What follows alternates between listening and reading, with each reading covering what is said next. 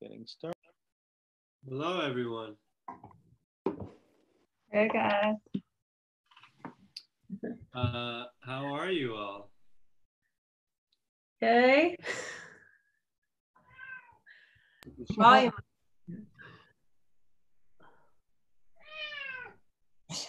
Jacqueline Marie. It's Jackie. Hi, Jackie. Hi. How are you? I'm all right. How are you? It's a crazy time. Jean-Marc, how you doing? Yeah. So. I can't hear you, Jean-Marc. You're on mute. Say again? How's that? Yeah, good. Good. Okay. I was just feeling a little sad. Yep. Yeah, man. No joke. Sad times.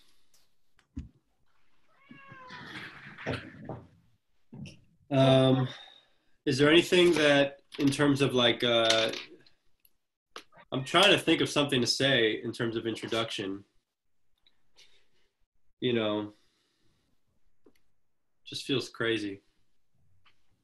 Is there anything that you think needs to be mentioned? I mean, feel free, by the way, to use this moment, you know, if there's something that you want to say to this is going to be archived, you know. It's going to stream on Facebook Live, you know. If there's just something you want to say, feel free. That's all I'm saying. All right, Maureen. Oh. You're muted.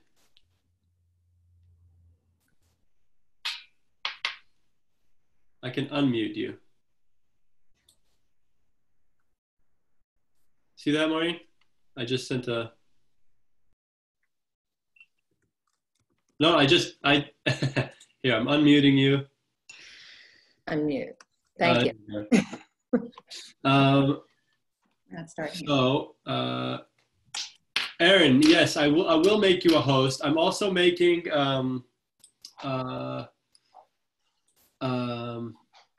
Sarah Warren will also be a co-host. Okay. So you can handle that together. Oh, right now we're recording. I'm gonna pause the recording. All right, I'm gonna let them all in. All right, we're recording. So Tal, can I still ask a question? Well, if you want everybody to hear it. Yeah, I just wanted to know about like when you'll flip us over into screen sharing as we go from. No, you'll have to share your own screen. But okay. And then you'll shut it off when you're ready. If we have any technical difficulties, we'll work through it. People are pretty, you know.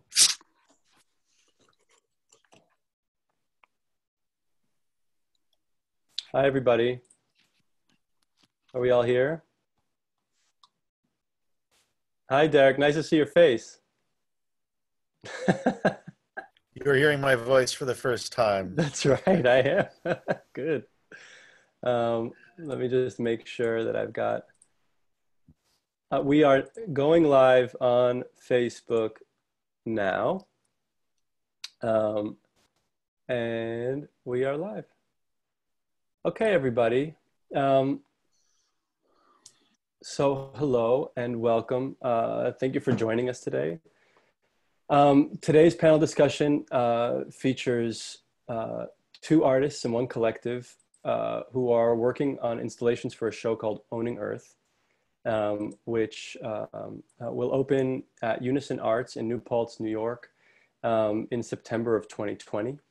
So this is so the event today is called On Visibility and Restoration, and is part of a series of panel discussions with the artists in the show. In 2 weeks, on June 14th, we will have a panel called Art for Non-Humans, and it'll feature the work of Michael Aspel and Derek Stroop, Eleanor King and Lucy Pullen, and Sarah Max Beck. So two collaborative works and one individual work. So we hope you can join us for that as well. And thank you for coming today. And I want to start today with a little bit of gratitude.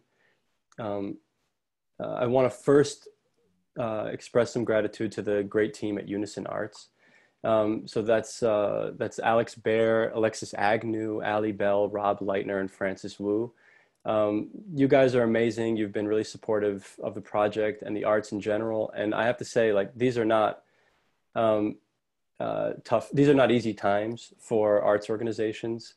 Arts organizations are, particularly vulnerable to economic disruptions of all kind, and the current economic disruption is severe. Arts organizations are also called upon to be to assist in economic recovery, and so they're kind of in a very strange place. And Unison has done an amazing job, has done so much with so little. Their live-ish programs online are really fantastic, and I hope you take a close look at those. And I encourage you all to give to Unison Arts today. There's a link, a donate please link there in the chat that Sarah Warren just posted.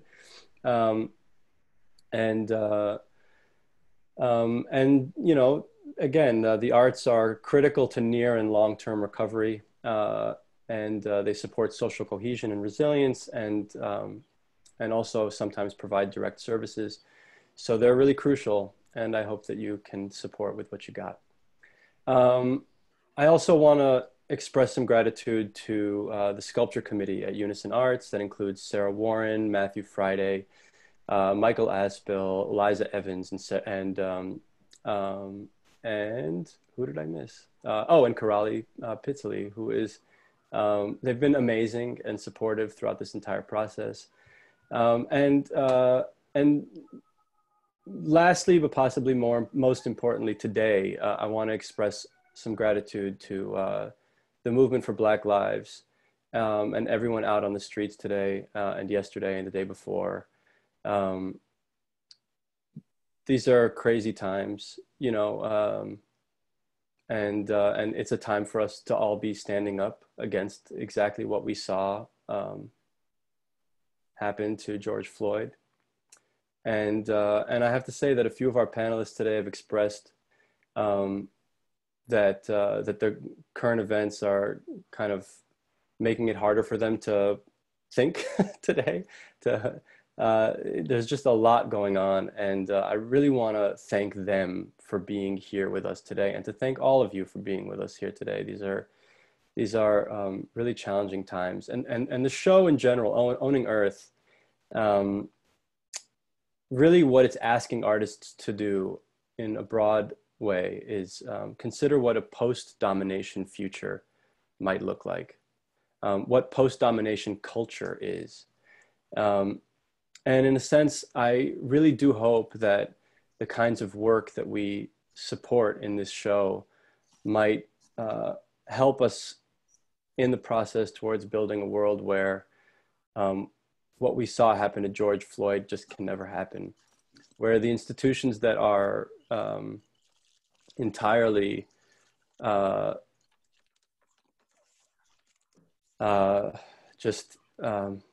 based in domination and violence, where they might be overturned and replaced with something kinder, more generous, more humane. And I hope that our panelists today have a chance to, in discussing their work, have a chance to describe how their work intersects with these particular issues.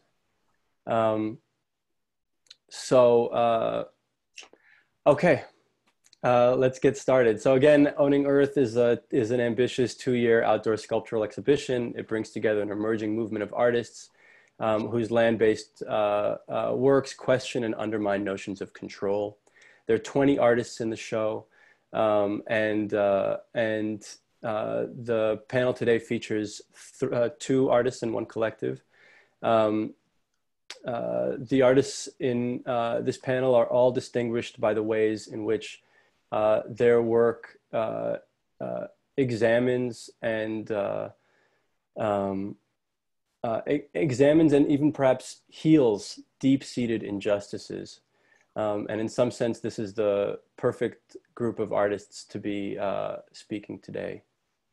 So we're going to start off with Jackie Summel, followed by How to Perform an Abortion, which will be represented by Maureen Connor and Landon Newton. And we'll end with Jean-Marc Superville Sovak. At the end of their presentations, we'll have an open Q&A. Yeah, so let's begin. Jackie Summel is really kind of groundbreaking multidisciplinary artist and abolitionist, inspired most by the lives of everyday people. Her work has been successfully anchored in the intersection of activism and education, and mindfulness practices and art for nearly 2 decades, and has been exhibited extensively throughout the world. She's been the recipient of multiple residencies and fellowships, including a Source Fellowship, a Blade of Grass, Robert Rauschenberg Artist as Activist Fellow, a Soros Justice Fellowship, an I-Beam Fellowship, a Headlands Residency. She's currently a Creative Capital Fellow. Summel's collaboration with Herman Wallace, who's a prisoner of consciousness and member of the Angola Three, was the subject of an Emmy Award-winning documentary, Herman's House. Summel's work with Herman has positioned her at the forefront of the national campaign to end solitary confinement and seek humane alternatives to incarceration. So I'd love to thank Jackie for being with us today. Take it away, Jackie.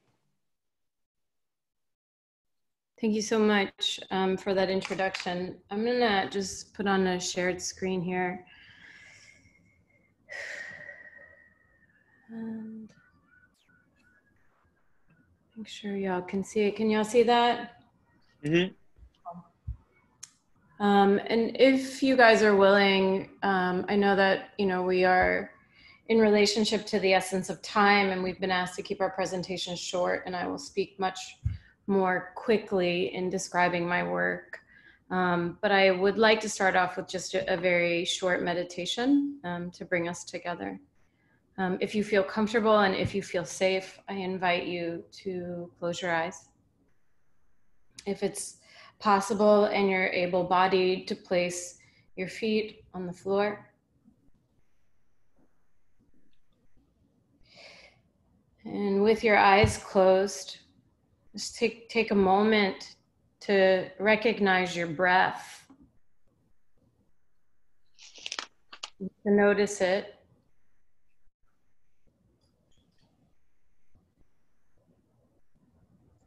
To remember it like you are remembering a sweet old friend, a beloved.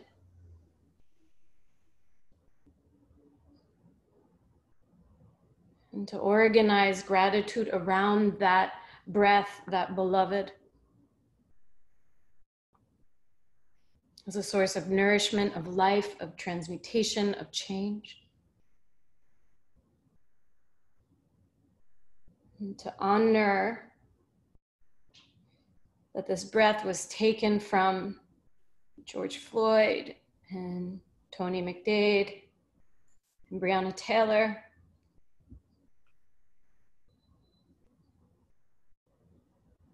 And that we as human beings and human doings must use our breath, our creativity, our imagination, our adaptability to shift and change systems of punishment and control that have caused so much harm and hurt. And to also believe and trust that we have within us what it takes to create a new system that makes the existing system obsolete. And if there is any job of the artist, I believe that is it.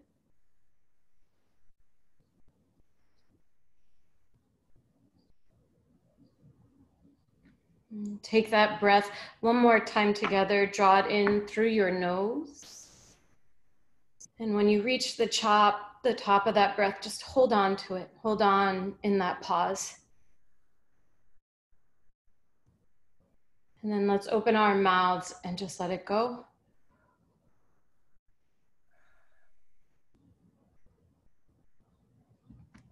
Thank you so much. Thank you so much, Jackie. That was very intense for me. Thanks.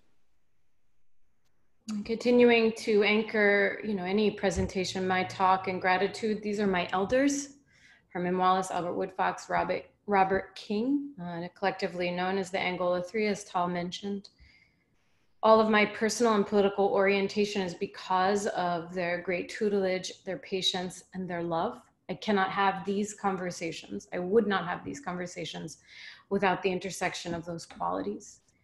As Tal mentioned, they are Black Panthers, revolutionaries who spent upwards of 4 decades in solitary confinement and isolation in a 6-foot by 9-foot cell, a minimum of 23 hours a day, in a prison called Angola here in the state of Louisiana. And just a little bit of context. Angola prison is the largest prison, 18,000 acres in the colonized United States. It's a former slave plantation that was named for the place in Africa where they believe the most profitable slaves came from.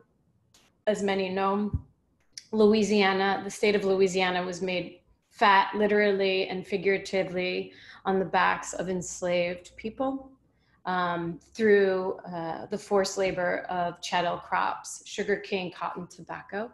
Sugarcane being the most violent. The Mississippi River was lined with cane fields.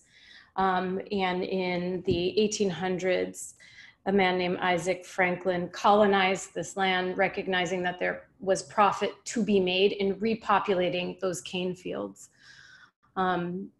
with enslaved bodies that were bred in Angola. And in 2020, Angola maintains a predominantly Black population, 6,000 able-bodied prisoners who were forced to work the same fields: cane, cotton, soybeans, 18,000 acres for 2 to 20 cents an hour, a minimum of 40 hours a week. And my orientation and understanding of this is because of a man named Herman Wallace, who spent 41 years in Angola in a 6-foot by 9-foot cell in solitary confinement, or what they call CCR, closed cell restriction. And I had the great honor and privilege of collaborating with Herman for 12 years, designing his dream home as an artist, really celebrating and making public the strength of his incredible resilience and imagination. So this is an image of Herman's house. As I said, we had 12 years of designing it. This is a CAD image. The intention is to actually physically build his house. But the way that we were able to do it while Herman was in isolation was through letter writing. And so literally hundreds, thousands of letters that were shared. And the letters became phone calls. The phone calls became visits. And 19, oh my God, I can't keep track. 19 years later, here I am living in the state of Louisiana because of Herman. I moved here to be closer to him in 2005. So this is just an image of some of the letters from a recent exhibition, and I share that because they inform the work that I do now. And they also provided an incredible archive of our relationship. It was it's an antiquated process of communication as letter writing. Important illustrations that came through this communication or conversation, Herman would often describe his cell. And it became my job as an artist and as his comrade to translate, those drawings. And so I started this project asking him, what kind of house does a man who's lived in a 6-foot by 9-foot cell for then 29 years dream of? And then translating his dreams next to, or juxtaposing his dream next to his reality. So you can see the cell here and then different iterations of Herman's dream home. And again, that was a 12-year process. As many of you know, on October 1st, 2013, Herman Wallace's conviction was overturned and he was released from prison. He joined the ancestors 3 days later, October 4th, 2013, suffering from the advanced stages of liver cancer. As you could imagine, I was beyond devastated. As I said, I live in Louisiana because of Herman Wallace. And I was incredibly disoriented by that loss and that grief, as were many. And I was very lucky to have those letters and to revisit them. And when I revisited those letters, I recognized for the first time how much Herman Wallace mentioned gardens and mentioned plants and mentioned the land and mentioned these things that he was denied access for, or access to, for 41 years. In fact, in the very first letter, when I asked him what kind of house does a man who's lived in a 6-foot by 9-foot cell for 29 years dream of, he said, I can clearly see the gardens and I wish for guests to be able to walk through gardens and smile all year round. The second thing he asked for was a swimming pool with a light green bottom and a large black panther in the center. So, you know, he had his priorities straight. And so I knew that there was, in the wake of losing Herman or transitioning Herman, I knew that there was something to gardens and gardening that would inform the ability to uphold his life and his legacy. And then nothing shy of a download. Almost 2 years later, I started a project with a mutual friend of Tal and I, Imani Jacqueline Brown, called the Solitary Gardens. I'm gonna skip over this slide. And so the Solitary Gardens use that exact same cell as the blueprint for a garden bed that is then co-created with folks who are in isolation, folks that are in solitary confinement. And you can see here one of those garden beds, the only place that human beings can plant or we can grow on behalf of human beings who are still in isolation is in the spaces where they can move. And we do this again through written exchanges. So we're using this process of letter writing to become proxies for folks who are condemned to the worst of our humanity, to isolation and solitary confinement. These are different garden beds. They're in different places around the country. This is an image of some of the first iterations of the Solitary Gardens in New Orleans. And in some ways you can see they become portraits of the human beings who are buried deepest within our carceral institutions. Written into the tenets of the Solitary Gardens are the principles of abolition, this belief that we can exist in a landscape without prisons. And so it's necessary that these prison cells turned garden beds disappear over time, so that somewhere in our consciousness, we believe that is possible. We believe we can live without prisons, and the need to punish. And then we are transferring that energy into something far more beautiful. In this image, you can see Victoria's working with one of the garden beds. In the background is the sugarcane. We've been growing cotton and tobacco on site.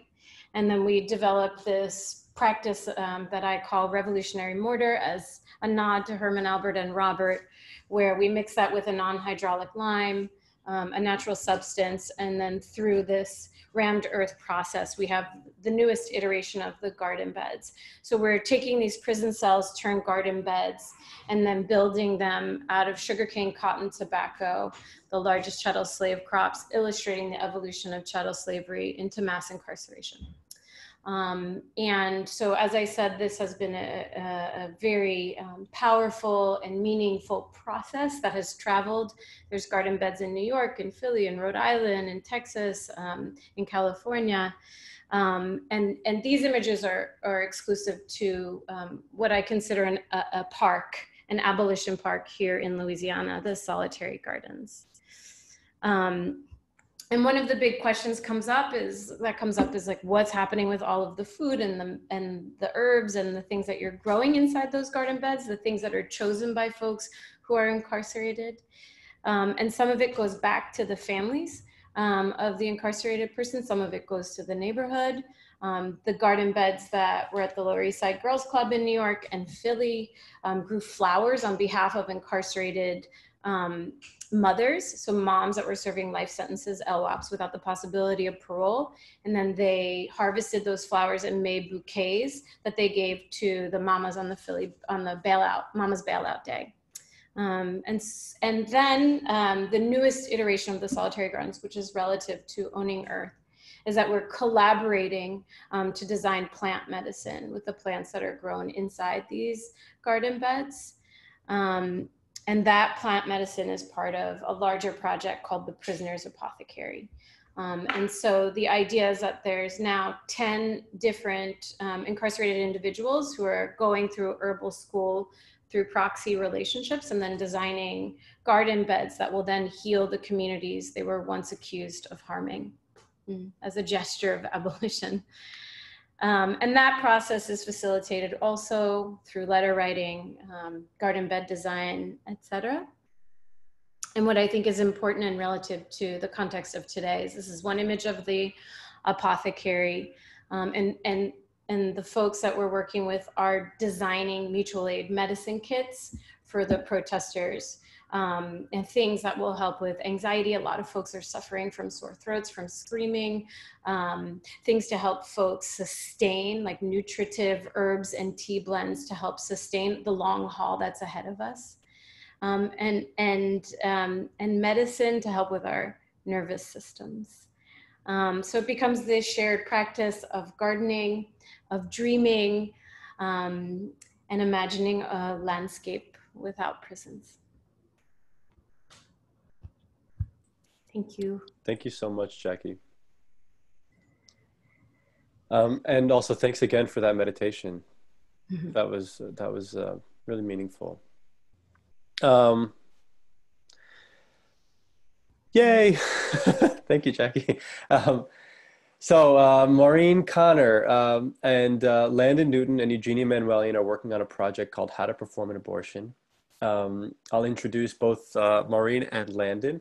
Eugenia won't be here with us today. Maureen Connor has been working in New York as an artist and educator since 1970. Her collaborative projects have focused on the human relationships, on human relationships and social change for more than 20 years. Internationally, she's been recognized for her feminist work from the 80s and 90s and today. And she's received grants from the Guggenheim, the NEA, NIFA, and Anonymous Was a Woman, among others. She's the co-founder of the Reproductive Justice Collaborative, How to Perform an Abortion.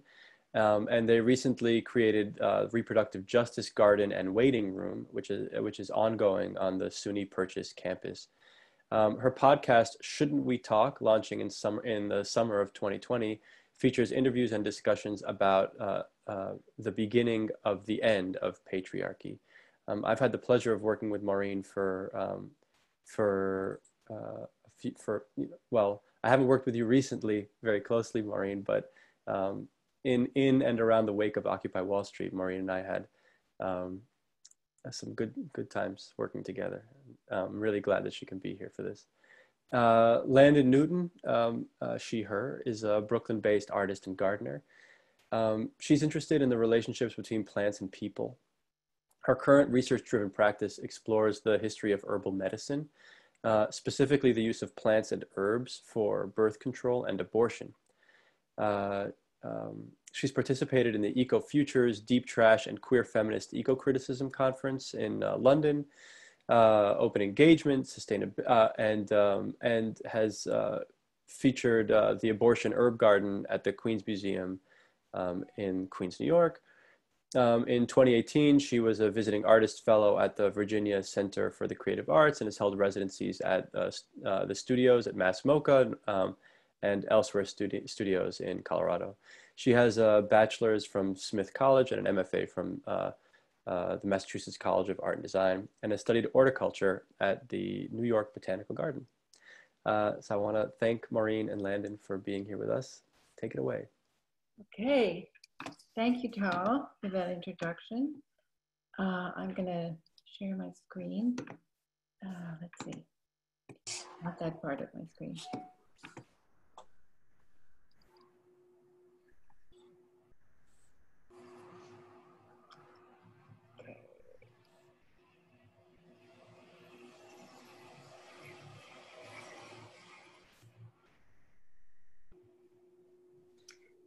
Okay. First, I'd like to just say thank you to Jackie, both for a really inspiring meditation and also talk. And to say that she's been a great inspiration to our project. I had the good fortune of visiting her New Orleans gardens in 2018. And this was, a few years ago, we were just trying to get our feet wet with the abortion gardens. And yeah, she was super generous and helpful. And anyway, great. Thank you, Jackie, for your support and for your great work.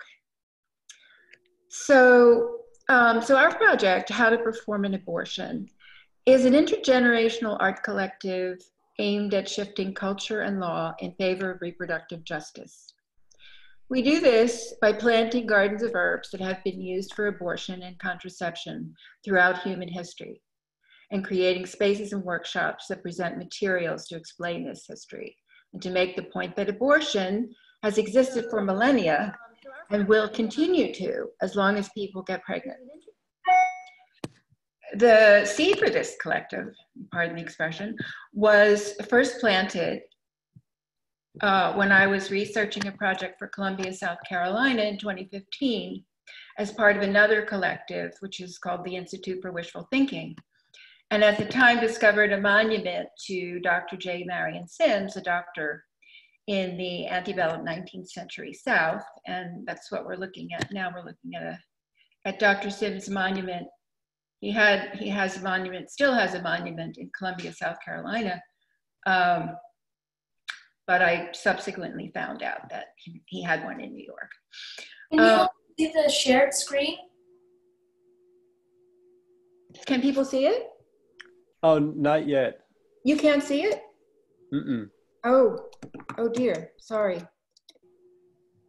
Whoops. Okay. I think these days we all have to be, kind when it comes to technology. Okay. Do you see the share screen on the bottom here? Yeah, I do. Okay. I thought I did that, but then I have to, okay. We've all made that same mistake. Thank you. Thanks for stopping me. Okay.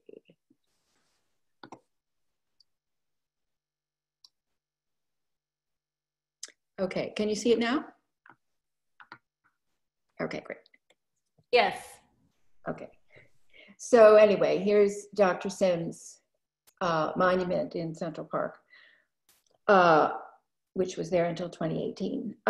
Anyway, Sims, as many of you probably know, has become known as the father of gynecology, but he actually exploited antebellum enslaved women for his medical research. Dr. Sims was part of a cohort of antebellum doctors in the 19th century who created medical careers and public reputations by helping to make enslaved women more fertile. The purpose was, of course, to increase their birth rate and therefore produce more manpower for Southern landowners.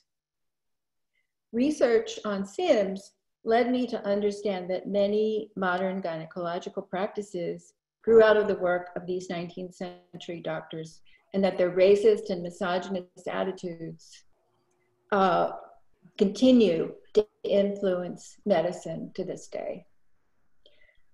I also discovered, after discovering that there was a monument to Sims in New York, that there had been calls for the removal of Sims' monument in New York since 2007. Around the time that Trump was elected, I asked Eugenia Manwelyan, who, unfortunately isn't with us today because she's doing childcare, if she wanted to work with me to research the history of women's health, to go back as far in history as we could to see if we could discover where, how the knowledge and understanding of the reproductive process developed, and ask, was it always as oppressive as it is now? We talked about making a film, but there was really no particular goal other than to just see where the research took us. as we began to uncover the ancient histories of abortion and contraception, knowledge about the use of herbs for abortion and contraception and knowledge about the use of herbs for abortion, what was most surprising about our research was the discovery that abortions were not illegal in many cultures up to quickening or about the 4th month of pregnancy, when fetal movement begins. People actually, within that 4-month period in earlier times, took herbs to bring back the menses, as they called it, before anyone even knew they were pregnant. Then in 2017, there was a march in Charlottesville, Virginia, that was connected to Confederate monuments there. And subsequently,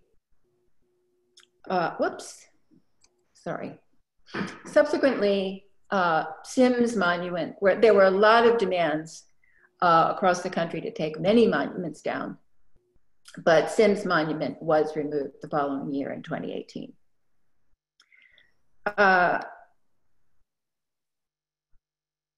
So during the first few years, Eugenia and I presented research-based installations and gatherings with the aim to demystify abortion by sharing our knowledge about the historical, biological, and ethical controversies that surround it and continue to. We presented our work in the form of abortion gardens, which showcase these plans in a variety of ways to manage fertility, and abortion clinic waiting rooms, which reimagined clinic waiting rooms as spaces for healing and learning. Our installations include lectures or interactive workshops, and we also distribute abortion kits, which include charts of reproductive processes, reproductions of historical artifacts, excerpts from Roe v. Wade, seeds to plant, and even samples of salve to prepare the body for abortion that we also made from herbs. Our gardens mostly were planted by ourselves and workshop attendees. And it's really, just as a side note, interesting to find out that our work now overlaps in a more direct way with Jackie's work in terms of her kits for protesters to keep them safe and healthy. So that's another inspiration, Jackie. So let's see, meanwhile, sorry.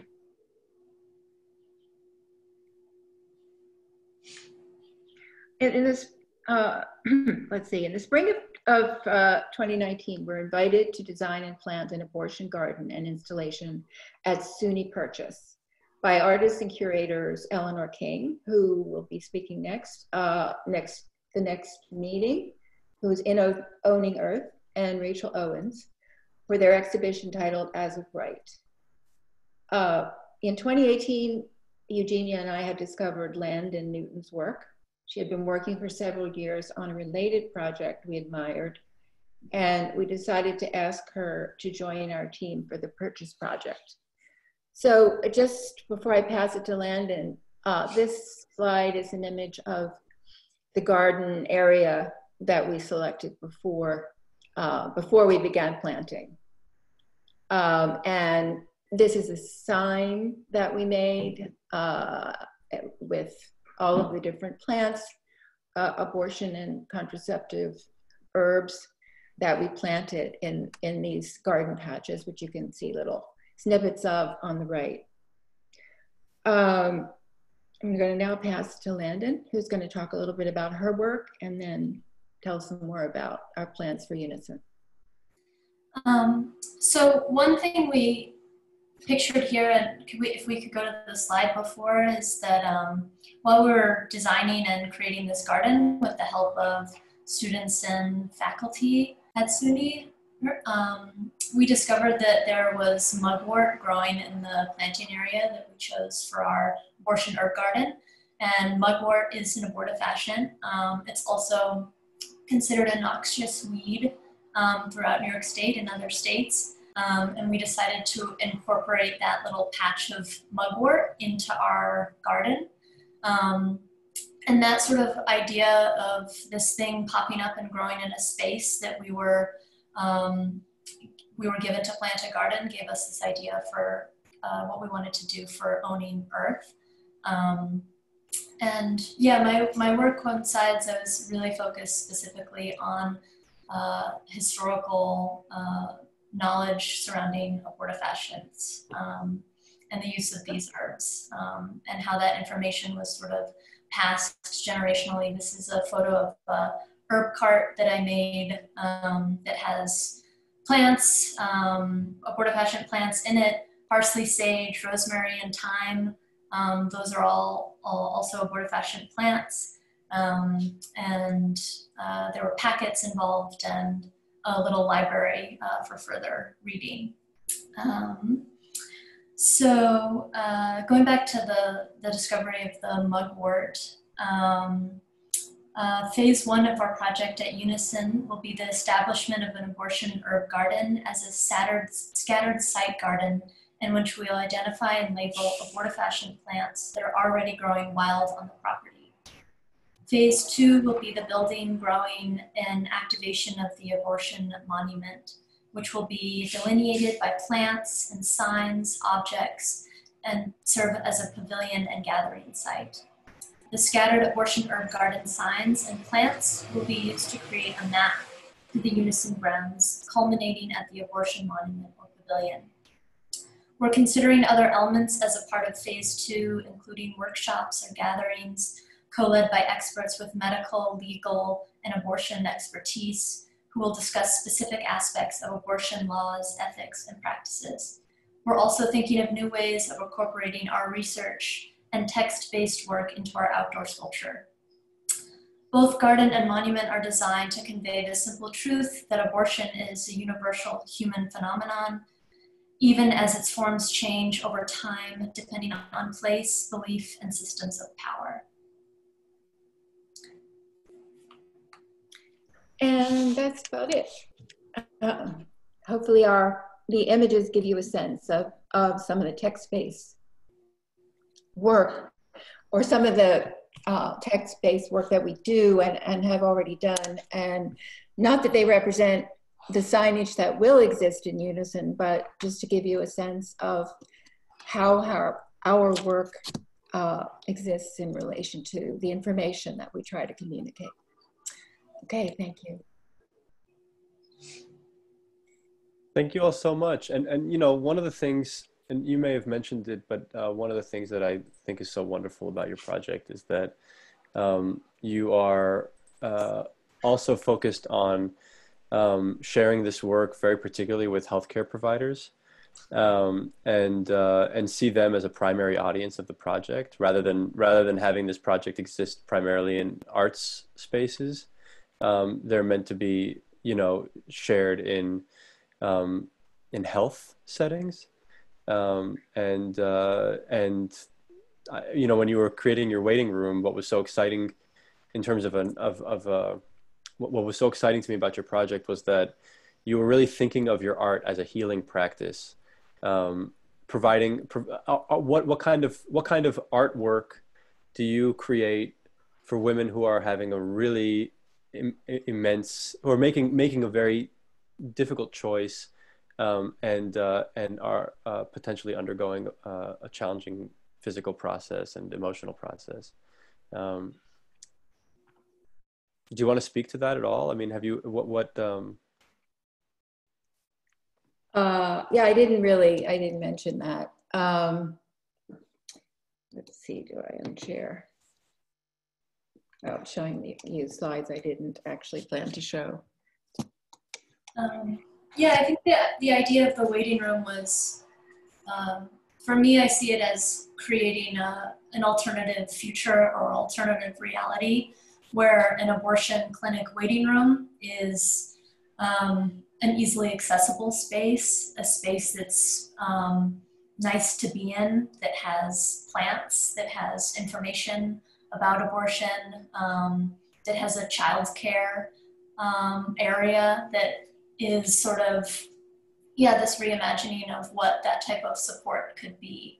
And then the idea for the kits would be to provide these distributable kits with this information, history of abortion, medical abortion, herbal abortion, to provide for free to abortion clinics, to be able to be on display, to just sort of change what that experience is or what that space is. And I think that's one, that's one aspect of the work. And what are other ways that we can sort of make these interventions to normalize the history of abortion, to point to different histories or different futures where it's something that's accessible, that's supported.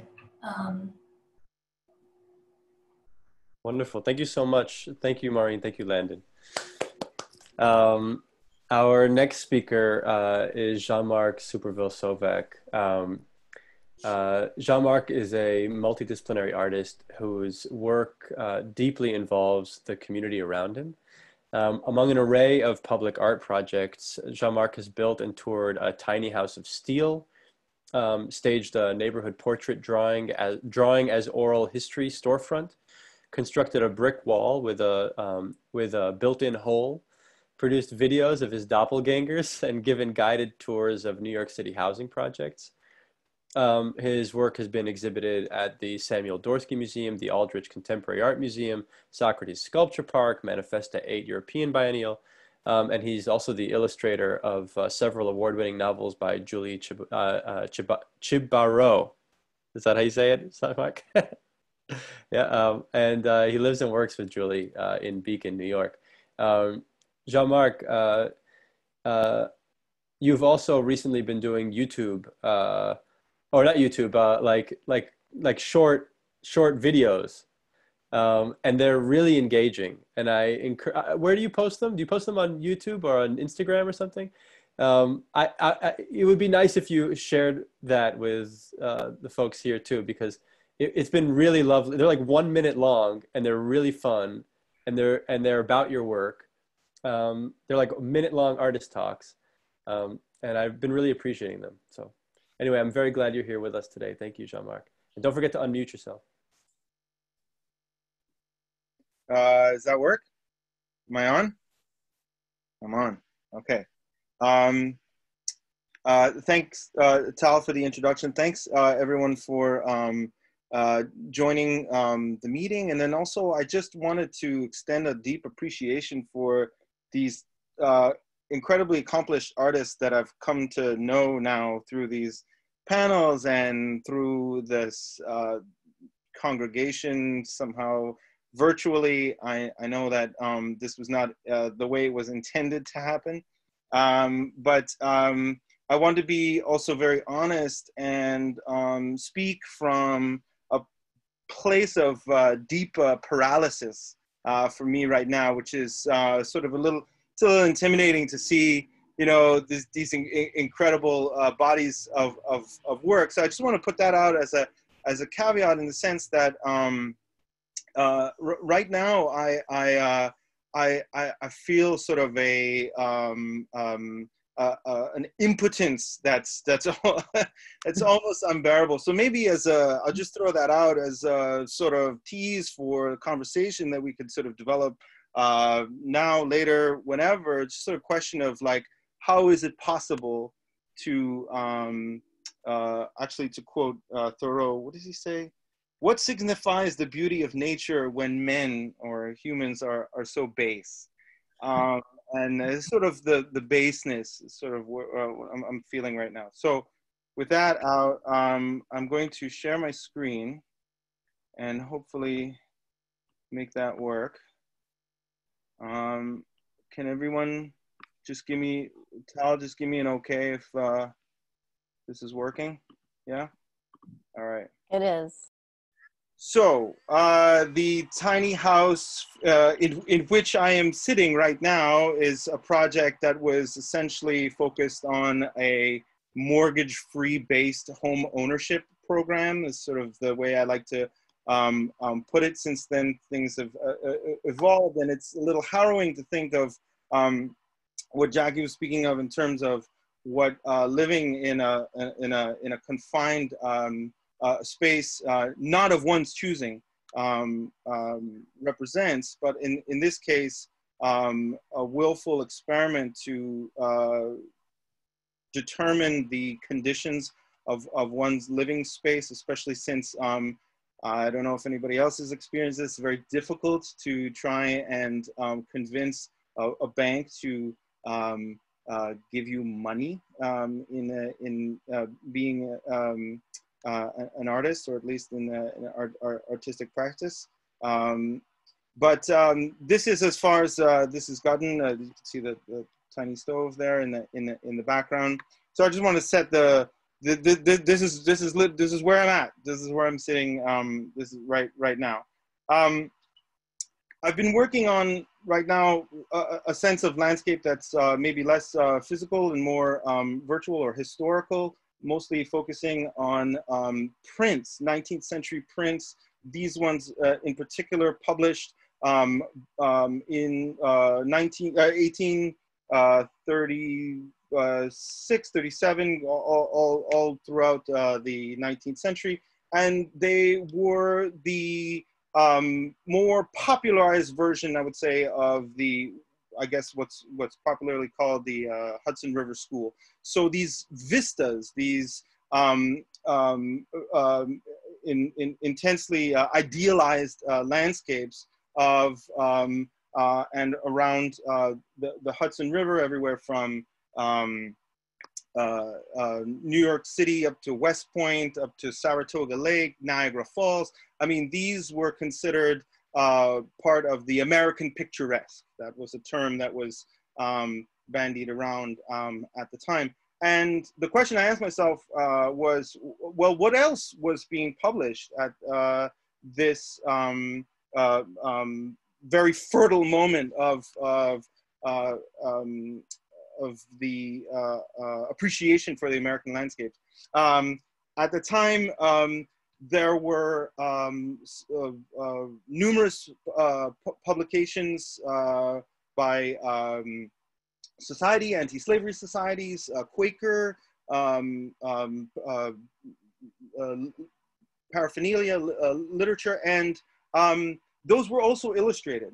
So I like to refer to these as, artists who were clearly also down with the cause and who lent their practice, their skill to something that was also part of the American landscape. So where I come in is the intersection of these two images. In a sense, the most recent edition of these prints include images from these anti-slavery almanacs and abolitionist literature, and they're superimposed on some of these landscapes. In this particular case, this apprehension of a freedom seeker or a fugitive slave was taken from a publication by abolitionist Abel Thomas titled Gospel of Slavery. It's kind of a strange children's book almost, with like an ABC, and in this case, K stands for kidnapper. This was the illustration that accompanied it. They're not all images of the subjugation of Black bodies. Some of them include images of caravans, of fugitives. In this case, an illustration that was taken from the accounts of a fellow named William Still, who wrote his account of the Underground Railroad, a fugitive himself. That is William Still publication itself. In case you're wondering, how is this even done? Through the magic of technology, the digital file can be reproduced as a printing plate. It's done. I'll shout out Boxcar Press as a company, and also the first experiments of this happened in Poughkeepsie in Fallkill Creative Works in a place called formerly known or still known as the Underwear Factory, where I met Emily Hussard, who's also participating in the Owning Earth show. So shout out to Emily and the whole team for an incredible amount of technical help for something that I had never really done before. I didn't really even know if it could be done. Trying to stick to the 7 minutes here. The community that I'm in is also part of and product of the work that I do. This project back in 2016 was called I Draw, You Talk. There were a series of interviews in which I invited bystanders, goers by, passers-by, and anyone who wanted to step into the gallery for a portrait. In exchange for the portrait, I would record an interview. The portrait was hung on the walls of the gallery, and the visitors were invited to pick up their portraits at the end of the show. 109 portraits later. This was the product of it, in the sense that I was mostly interested in finding a way in which people could express themselves on a platform other than just online. And so there was a sandwich board. I don't know if you can really see it in the slide, in which there was a poll question, yes or no question, posed each day in order to sort of draw people. And that was the subject of the conversation during which the portrait was drawn. Some more portraits. Living in the Hudson Valley, it's inevitable that you end up, I think, around, perhaps on the river.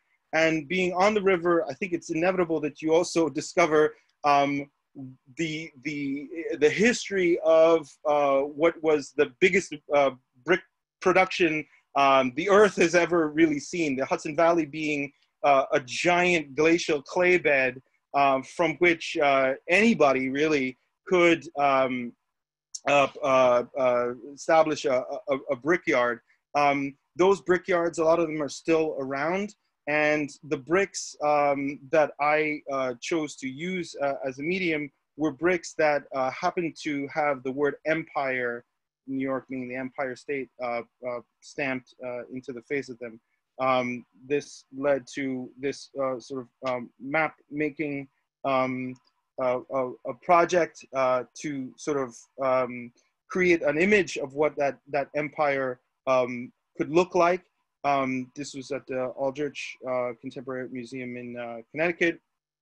The bricks which made that map were previously used at Socrates Sculpture Park. If anyone's interested in a really well-organized gig to create outdoor sculpture, that I would highly recommend. And this is the wall that Tal was talking about, the wall that has no sort of function to separate, but actually functions more as this porous membrane that Socrates Sculpture Park, being a New York City park, is open to everyone, and the sculpture itself has sort of exposed itself to that public nature. The bricks were a thing for a while. I was really obsessed with the history of not only the bricks themselves, but the people who made the bricks. And the history of that brick making also happens to coincide with the history of migrant workforces from Europe, and also from the South. There were a lot of Black faces, obviously you can see in those brickyards.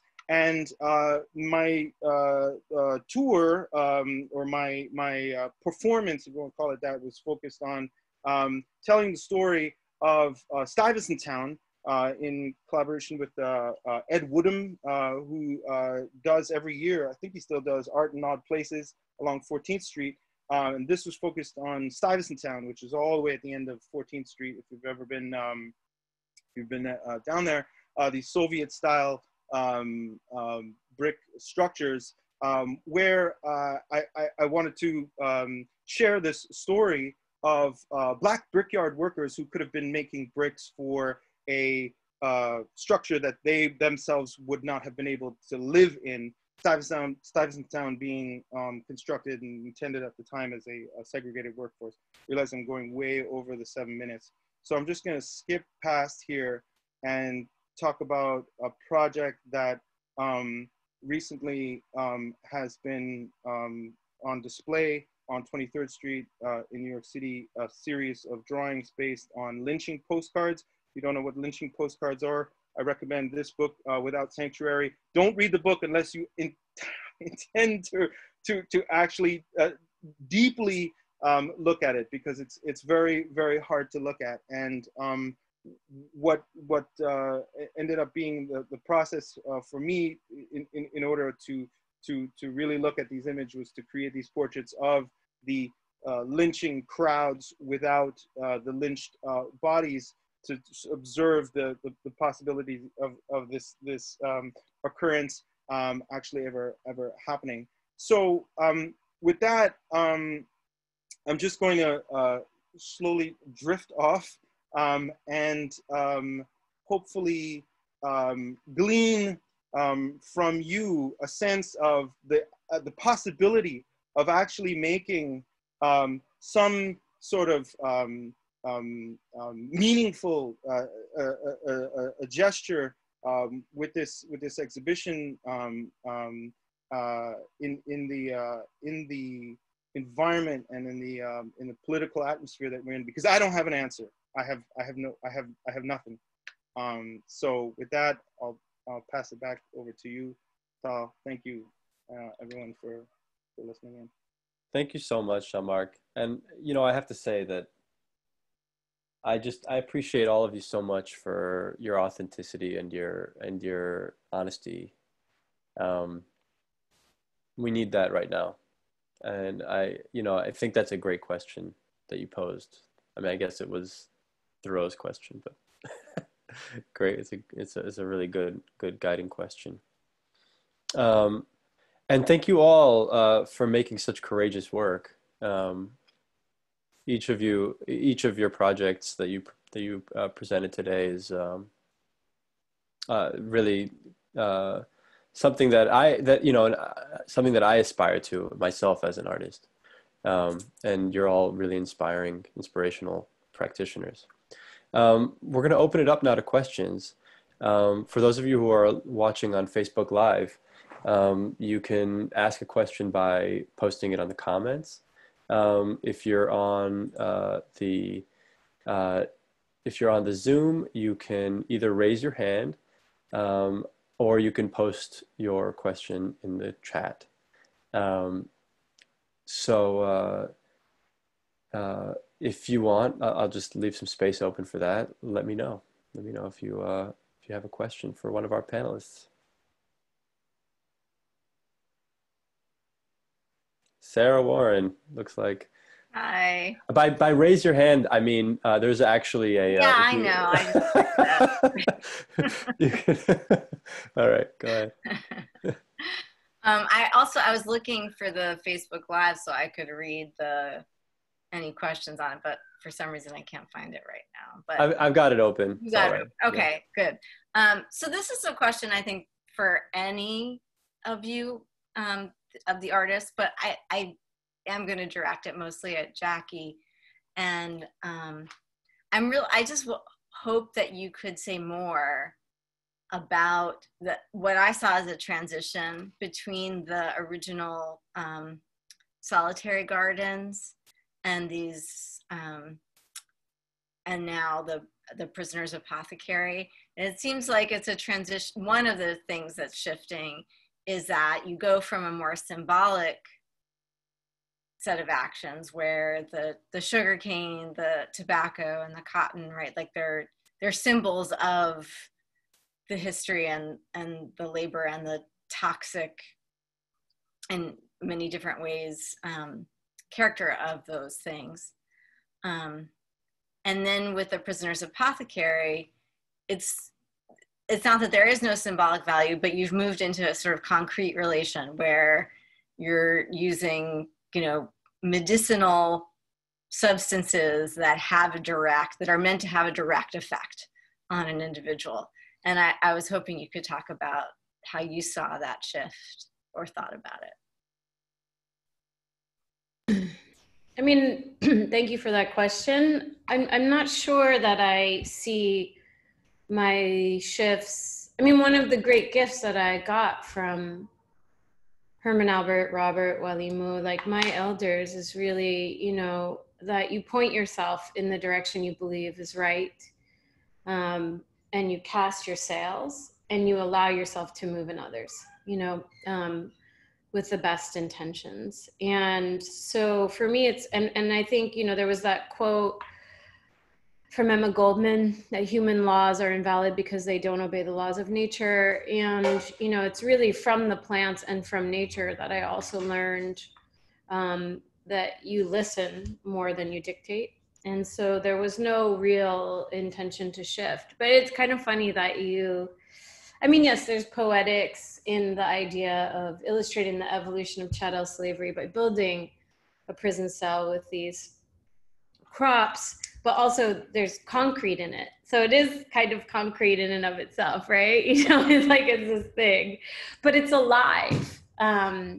And sometimes, you know, when I'm given more time to talk about it, I have images of like the cane breaking through these prison cells to turn garden beds. And that also is like incredibly poetic and literal.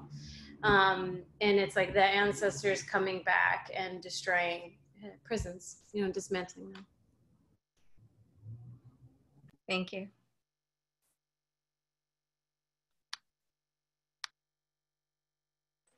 Working with gardens is tough in general, especially when in a fine art context. You know, Jackie, I know that you've got experience with that, but maybe I'll direct this to Maureen and Landon. How has working with plants affected your ability to engage with fine arts institutions? Have you found it easy? Have you found it difficult? And what has been what's been the benefit for you of working with plants? I really appreciate, Jackie, the way that you said that working with plants has forced you to listen, and I can't imagine that's not true for you as well, Maureen and Landon. Yeah, yeah. I think for me, so much of that is that plants are a material that you work with that have their own ideas and structures of how they operate. They're not going to function exactly how you want them to function, and part of that is being open and flexible and learning a new system. One project that we planted, you know, we have seasons, and when we plant a project and we want something to look full or look like it's been growing, depending on the time of year we plant, it's not going to look like that. And there are also things that live on a different timeline than I think a lot of like project-based works, non-plant timeline-based works. So they grow over time, they die over time. Plants will sort of migrate over time. And I think that plants as a medium teach you a lot about being flexible to change in that way. Well, also I feel like trying to find a balance between, you know, object making or design and the plants themselves, you know, whether it's in the space of the garden itself or in other, you know, like spaces that are in relation to the garden, like our waiting room. It's really still a learning process for me, I think. You know, how do these two parts, you know, one which is like rather formal, and even though even though the waiting room is meant to be functional, ideally it would be a waiting room, a real waiting room for an abortion clinic. It wouldn't be in a gallery. And and I feel like that's the one thing that we haven't really been able to do. Fortunately, Tao brought it up, and Landon spoke to it. You know, the idea of working with abortion clinics and working with people who are having abortions, and in terms of institutions, you know, you call your project "How to Perform an Abortion," and people are kind of like, "Ooh, maybe no, thank you."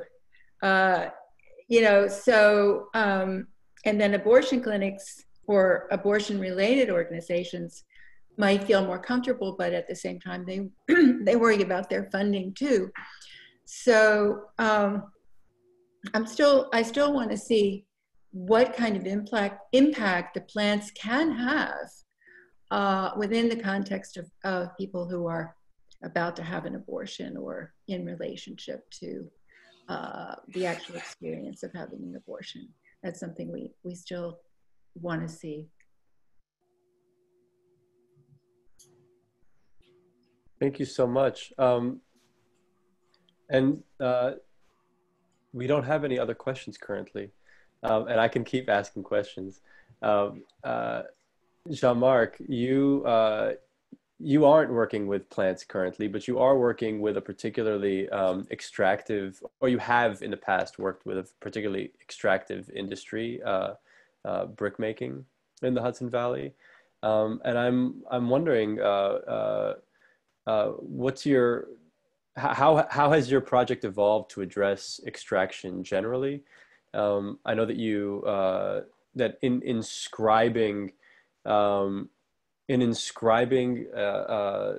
history of abolition and slavery into these Hudson River School prints, you've found a way to almost address a different kind of extraction, a kind of aesthetic extraction, or erasure, really.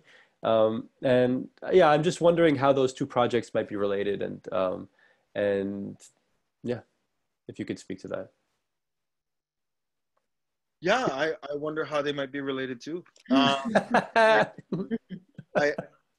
think that even though the evidence of the history of brickmaking is nothing but the detritus of that industry today, there's nothing left. There's one brickyard left in Kingston that's structurally, you can, I mean, I showed one image of it that still, you know, has evidence of it, but the clay is still there.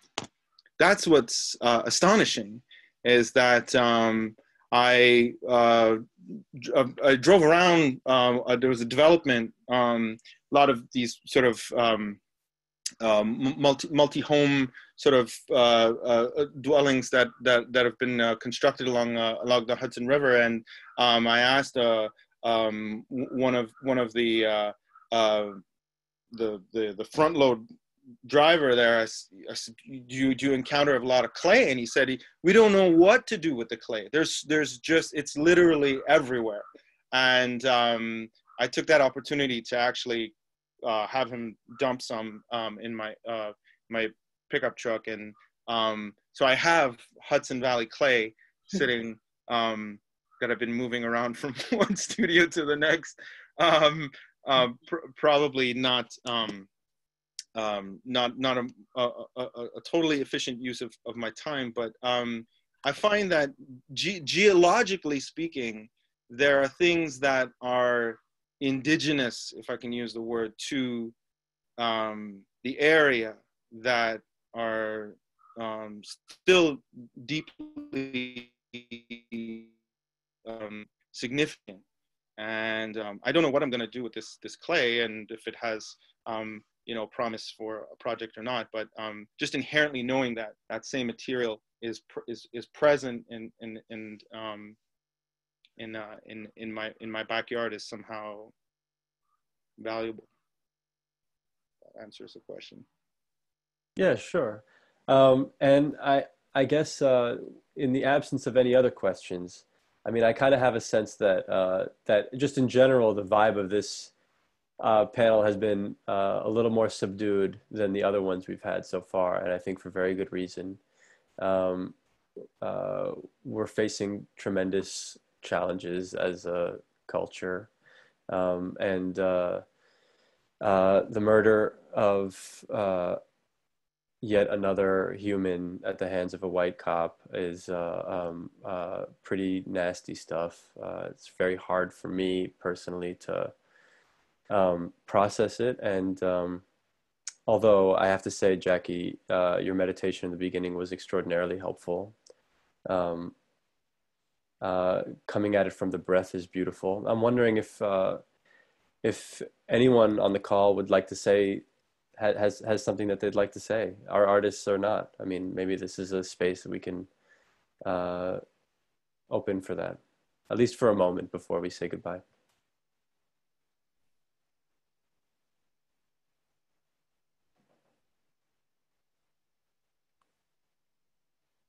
Robert wanted to say something, I think. I was just trying to unmute myself. Well, the title of the exhibition, Owning Earth, raises, it's like swimming in my head, and you know, in terms of what that really means, ownership, or to belong. And I think that the garden, the idea of the garden is at Unison, or just a sculpture garden, or the idea of a garden is so powerful. And I'm really interested in trying to use that energy, and how other artists and will use the energy to maybe not to own, but to understand how we can move forward in a way that is surpasses the concept of ownership. And I would love to hear any thoughts about that from anyone.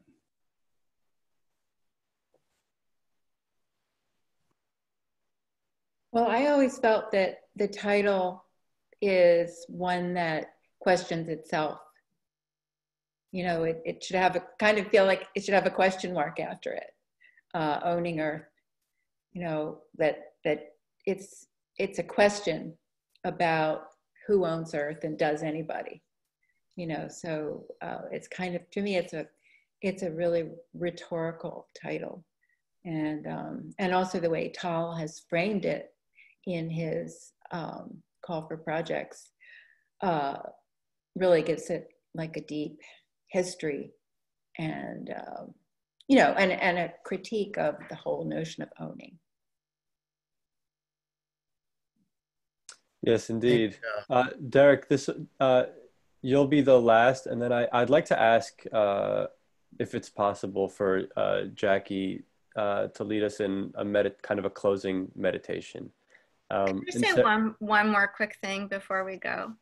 Well, yeah, we'll do. You'll say something. Oh, how about Derek? You can say something, Sarah, and then we'll close it off with another brief kind of closing meditation. Yeah, I was thinking about ownership as we're together today, and already together we're creating something that none of us own, which is the quality of this conversation, even just the quality of listening and attention that we share with each other. And I think that's really already something that is already present in the project, is this quality of a shared thing, even this Zoom call, such as it is. And I just really, that interests me so much more and more.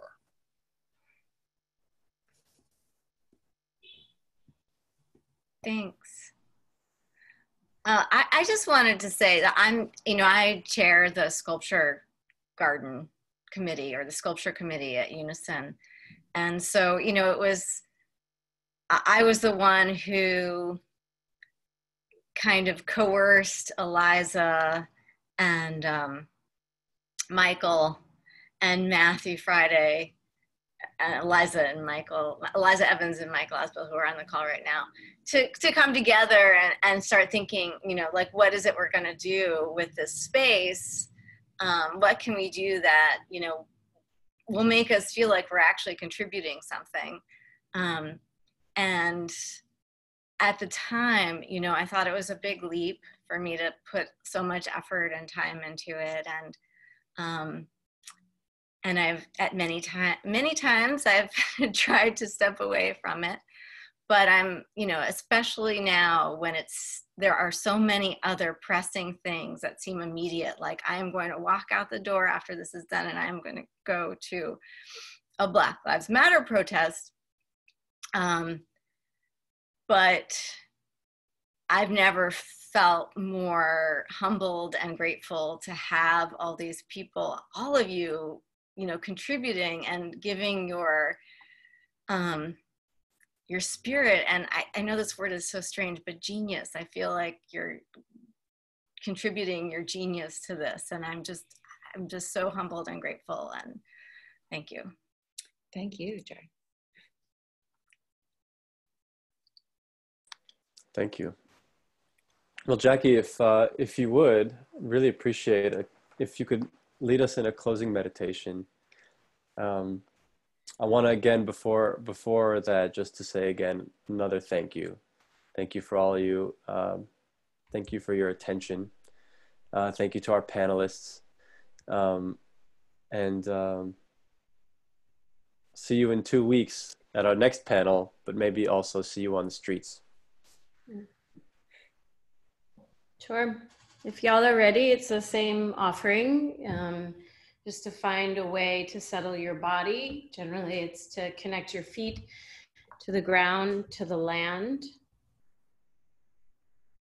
And if you feel comfortable, you can close your eyes.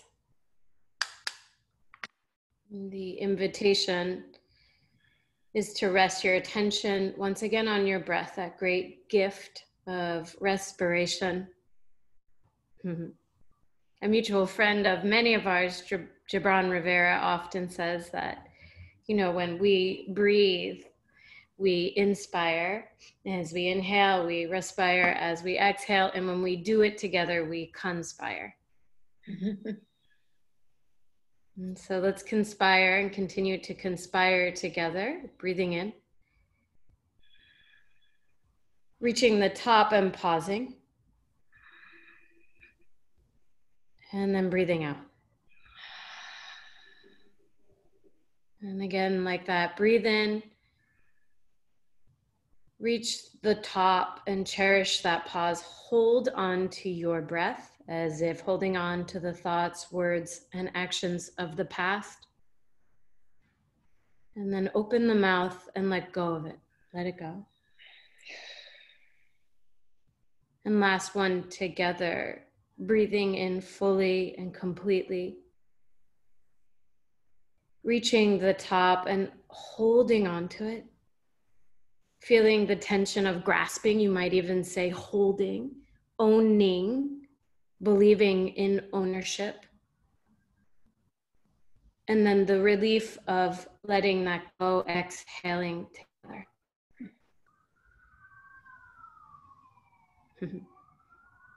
You can hear the sirens in my background calling us all to get to the streets and support our brothers and sisters, our loved ones, our beloveds, our land. And when you're ready, you can open your eyes. And thank you all so very much. Thank you. Thank you. Thank you, everyone. Thank you. Have a lovely day. Thank you, Jackie, for that wonderful meditation. Please be in touch. You can always reach me at owningearth@gmail.com, or you can, and by the way, if you are watching now and want to participate somehow in the show, there's always opportunities to donate your labor or materials to the artists who are doing this work. Really appreciate all of you. Thank you all so much. Bye. Bye.